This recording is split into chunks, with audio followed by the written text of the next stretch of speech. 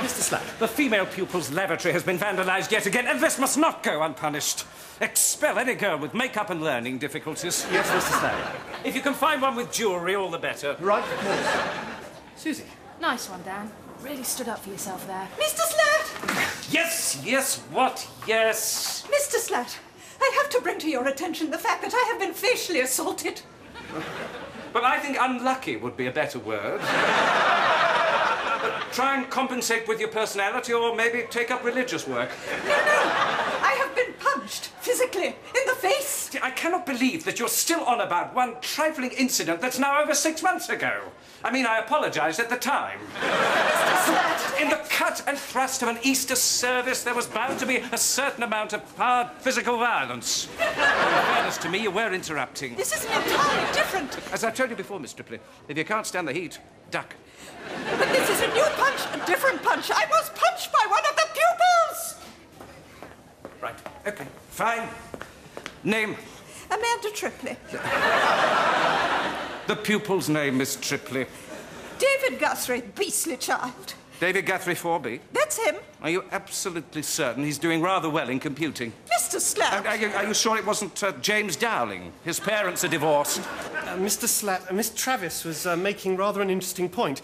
Even if I find a girl with makeup and learning difficulties, can we actually be certain that she's guilty of toilet vandalism? Yes, thank you, Miss Travis, but I think I know how to run this school's discipline policy. How about Raymond Telfer, overweight, no friends? It was David Guthrie, Mr. Slat. He punched me because, and I quote, I have a fat, stupid face. I demand to know what is going to be done about it. Well, I don't know. Perhaps some sort of hood. I was asking, Mr. Slat, what is going to be done about David Guthrie? Oh, for goodness sake, let's not take this too seriously. You know, David's just the sort of fast-track young rapscallion who's always getting up to merry japes like punching and assault. I don't believe this. Amanda has just told you she was hit by a pupil. Miss Tripley, Amanda, as I'm sure you'll be the first to agree, you have a rather disturbing face. And you must expect, in the fullness of time, for it to be hit. If, for instance, it appears unexpectedly in low lighting. Or perhaps you smile. Oh, yes, I see. Yeah, the rest of us don't get a football in the face every time we cross the playground, you know. And when we do, the pupils don't count it as a goal. Oh, no, that was my suggestion. That's how we always used to play when I was a child. There was no room in our garden for goalposts, so Father had to improvise. Happy days. Yes. Well, there we are, then. I soon found out it was a jolly good way of making new friends, actually. Good. Now, if that's all... Thank you, Mr. Slack. No, Amanda. He punched you in the face. Oh, what's one punch? I've got a game of cricket tonight, anyway. Mr. Slack! Yes! What? Yes! I would like some clarification on the discipline policy of this school. What? Because at the moment, it sounds like the ravings of a delusional paranoiac. Miss Travis, I formulated the school's disciplinary policy. Didn't I just say that? Very well, then. If you have some views on the subject, perhaps instead of rushing off home immediately, as I notice you normally do with remarkable speed at the close of every school day, you'll stay behind and take part in our staff meeting. Fine. No problem. I was wanting a word with Mr. McGill anyway. Fantastic! Fine.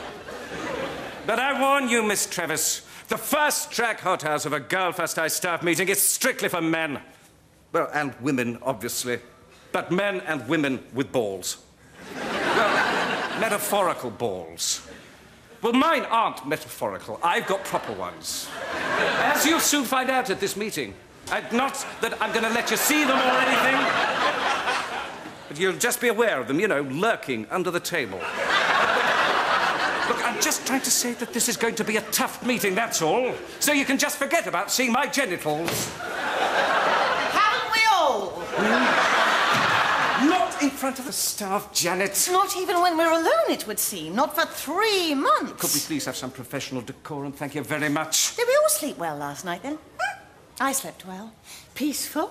Undisturbed. Yeah, I wouldn't call you exactly peaceful, dear. Your mouth was open. He simply has no idea about women, my husband. I need to be tattooed with some sort of road map. You mean you're not? Excuse me.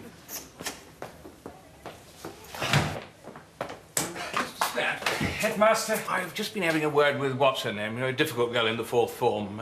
Enormous shoulders, auburn moustache. Could you be a little more specific? Gail Bennett. Oh. If we could perhaps have a quick word. Well, I've got in my office at the moment, a bit of an emergency. Yes, of course. No problem. So, what can I do for you? Where does this meeting happen, then? Upstairs staff room. I'll show you. You take Bobby Jones for maths, don't you? First year? Yeah, I do. What do you make of him? Well, what do you make of him? Well, his oral skills are good, but his written work seems confused at times. There's just something a bit odd about him. I've tried talking to him, but he's very unresponsive. And I was just starting to wonder if he's the same way in other classes. What's he like in maths? Dan. Sorry, I got a bit distracted during that. Which part? Everything after oral. The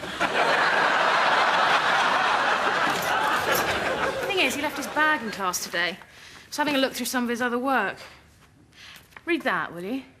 What, this? Yeah, aloud. Bungee de Quiltfang. Metallurgical whipsnade Keebles de Kitoff. Thyroid dingo Wolverhampton. Yeah, so it goes on. What do you think? Well, it's a Stransian, isn't it? Arse. Stransian?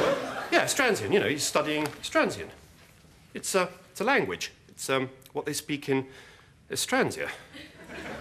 Stransia? Yeah, you know, it's a country. Bollocks. Okay, then. Better speak to his languages teacher. That's me, actually. What? I'm his language teacher. You? Yeah. Dan, you're a maths teacher. Well, yes. But there was a maths staff surplus at the beginning of the year. Mr. Slatt said he'd have to let me go unless I doubled up on languages. It's a sort of cost-cutting thing. So, to keep your job, you became a languages teacher? Yeah, that's it. And how many languages do you speak, Dan? Well, just Stransian, really. Dickhead. Stransian? Yeah. Read me some more Stransian, Dan. Well, I don't really think... Dan, read. Follicles diddy bongo. Aluminium whoppers de kit off. Heebie twango rollocks.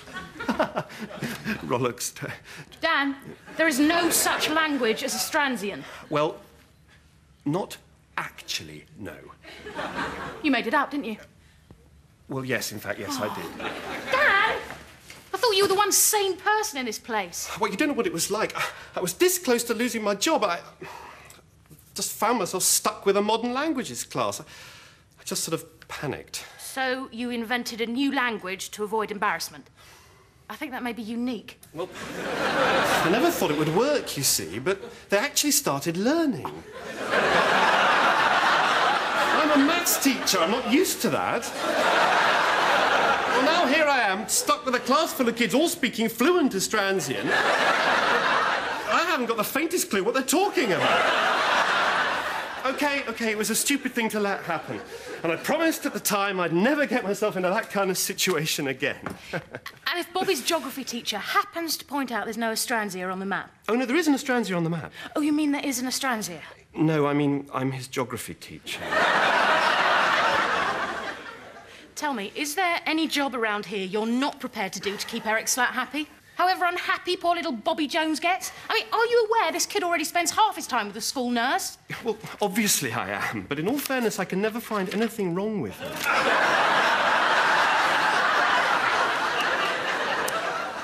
You're the nurse. Well, you see, what do you do?